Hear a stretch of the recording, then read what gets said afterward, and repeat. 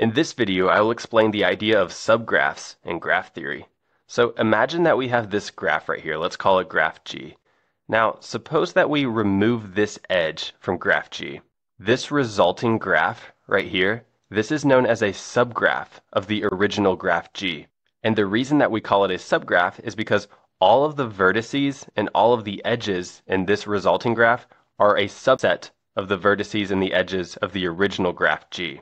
Now, imagine that we went ahead and removed this edge, and let's say this edge, and this edge, and this vertex. Imagine we removed all of these. This resulting graph right here is also a subgraph of the original graph G, because all of the vertices and all of the edges in this graph also belonged to the original graph G. Now imagine that we add an edge. So let's say we add this new edge right here. This resulting graph right here, this is not a subgraph of the original graph G, because now we have an edge that was not originally in graph G. So in other words, the edges in this graph are not a subset of the original edges in graph G. So now that we've given that quick introductory example, let's give a more formal definition of a subgraph. We say that given a graph G with a vertex set V of G and edge set E of G, we say that another graph, let's call it H, is a subgraph of G if and only if the vertex set of H is a subset of the vertex set of G. So this symbol means subset. And the edge set of H is a subset of the edge set of G. So another simple way of saying that is that all of the edges and all of the vertices of this new graph H must belong to the vertices set and the edge set of the original graph G. So that's what makes it a subgraph. So as a little extra practice, let's consider this graph right here, G. It has 5 vertices. I've labeled them A, B, C, D, and E. Let's check if each of these graphs, H, I, and J, are subgraphs of G or not. So let's consider graph H. We can see that it has 4 vertices, A, B, C, and D.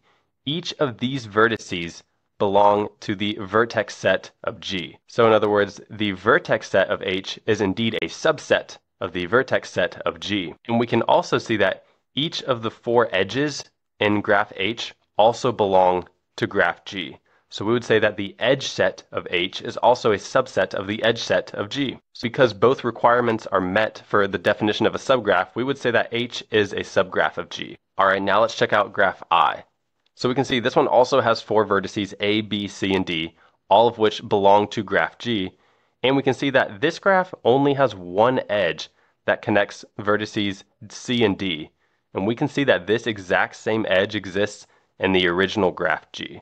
So we would say that the edge set of I is a subset of the edge set of G. So this graph also meets the requirements for a subgraph.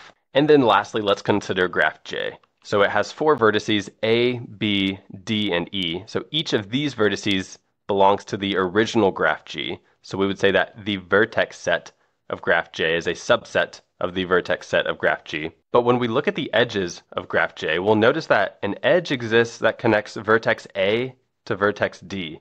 And this edge does not exist in the original graph G.